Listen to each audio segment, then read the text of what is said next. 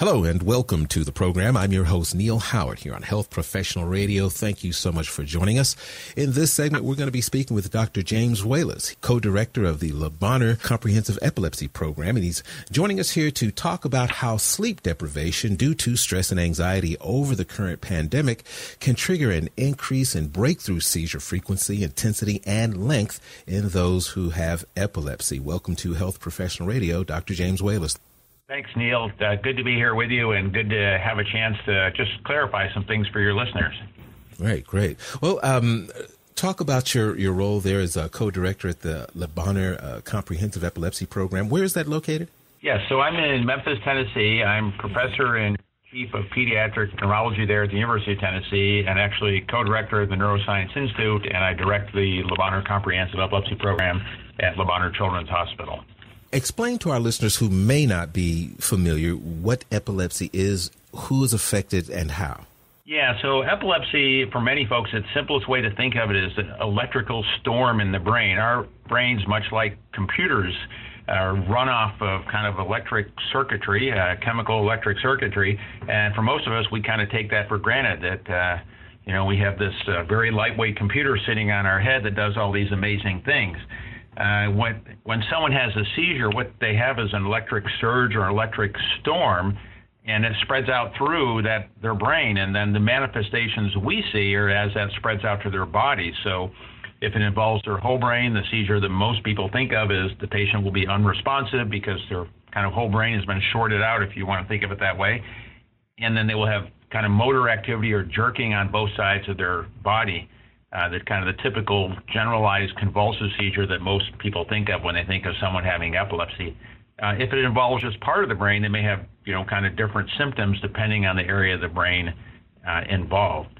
Most seizures tend to be brief, which is good. They kind of have the electrical storm, it's over and kind of done with. But seizures affect a huge number of Americans and people throughout the world. For most of us, if you get together, and probably have to go back now to last Christmas or holidays, since most of us haven't been together with large numbers of family members in the recent times, but think back to the last time you were, it's about 1 in 26 Americans that have seizures or epilepsy. So for most of us, if we were together with family for the holidays, it's usually there's a single person in our family that's touched by this disease. So it's pretty widespread across, age groups, cultures, and you name it. Under normal circumstances, how difficult is epilepsy to treat and manage? Briefly. Yeah, so for most of our patients with epilepsy, we look at, the millions of people living within the U.S., about 70% we say do well with kind of standard medical therapy, and their seizures are either controlled or, they have a rare event if they get ill or, miss a lot of sleep. But that still leaves 30%, which is a sizable number. Probably 1 million folks in the United States that struggle with ongoing seizures in spite of our best efforts with current treatment. Now, of course, we're currently dealing with a pandemic. I asked, under normal circumstances. Let's talk a bit about how stress, anxiety affects sleep in someone with epilepsy and how that in turn increases some of these manifestations.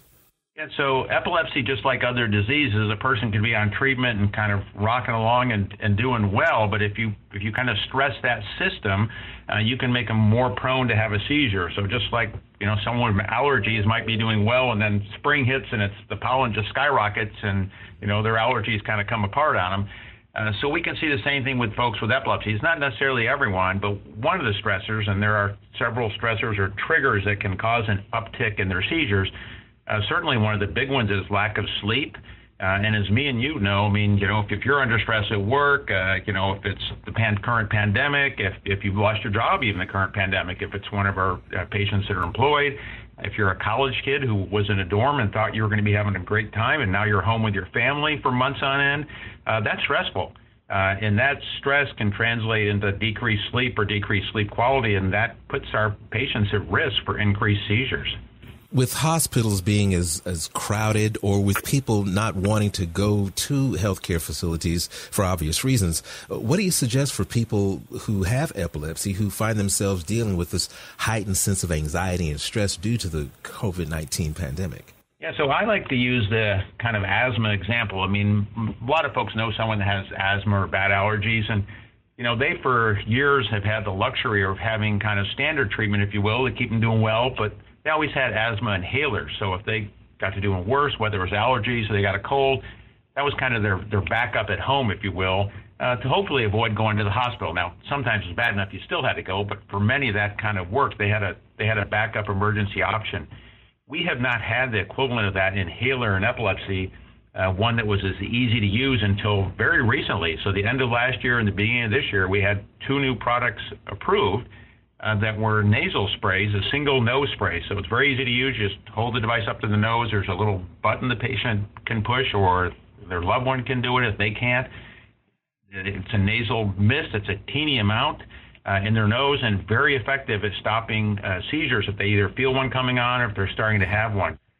So those have been huge, and really, I think going forward will be a game changer for our patients. And the timing, one could argue, has worked out well because of what's going on nationally with those products to become available. You know, just a few years ago, telehealth, telemedicine was kind of this brand new thing that people were kind of latching onto. There's debate about its effectiveness and whatnot. But now it has absolutely exploded. With mental health being of extreme importance, especially now, how has telehealth impacted epilepsy treatment, and what do you see going forward? We've all had a kind of a quick and steep learning curve for how to get up to do telehealth quickly. In our practice, for example, we were essentially doing no telehealth before this, and we went from 0 to 1,000 plus telehealth visits over 2 weeks. So we became adept very quickly by a necessity. It's a great way to learn things, right? Yeah. So as well, but clearly, I think we've all realized it has a role. I don't think there are some things we just can't replace with a physician visit. There are sometimes we just have to have a detailed exam of our patient, or we need laboratory studies or other testing that we can't do over the phone. But there are clearly things that we can do over the phone, and I think it's going to sound almost understated, but you really can't put a value on it. A lot of our patients that were kind of stressed with the pandemic, to be able to reach out and for us to contact them and just to say, listen, it's critical. You've got to have a routine. We know your routine has been altered horribly, but you've got to establish one at home. You've got to be eating regularly. If you can, get outside and walk, do some kind of exercise. You've got to be getting a good night's sleep, just, to give them kind of basic stress strategies. And just to know we're there. We could refill their medicines. We could get them emergency medicines. We could call those in so they have rescue. Was huge just to kind of lower stress, alone just from that. So I think going forward, it will still have a role for all of us. I think we've appreciated that it can play a critical role, and our patients have been incredibly grateful for the ability to have that. Where can our listeners go online and learn some more about epilepsy, sleep deprivation, stress, anxiety, and more there at the University of Tennessee? Yeah, so there is actually a great resource, and I'll put in a plug for it. It's called epilepsy.com, so it's EPILEPSY.com. It's probably the largest single online source that's very reliable, very accurate of epilepsy information. But if they go there, the front page has a thing they can click on just to learn about COVID-19 and epilepsy. If they want to know about some of the new rescue medicines we've talked about, you can just type into the search at that site, rescue medicines. It'll lead them directly to it. So it's a great spot. We'll touch on some of the issues we talked about, kind of the effects of stress, sleep deprivation, mood disorders, how all that could, make their epilepsy worse, and what they can do to help themselves. Dr. Wheless, thank you so much for joining us here on Health Professional Radio this morning. Thanks for having me, Neil. Hopefully this information is helpful to all your listeners. No doubt. You've been listening to Health Professional Radio. I'm your host, Neil Howard, in conversation with Dr. James Wheless. Audio copies of this program are available at hpr.fm and healthprofessionalradio.com.au. You can also subscribe to the podcast on iTunes. Listen in, download at SoundCloud, and be sure and subscribe to our YouTube channel at youtube.com, Health Professional Radio.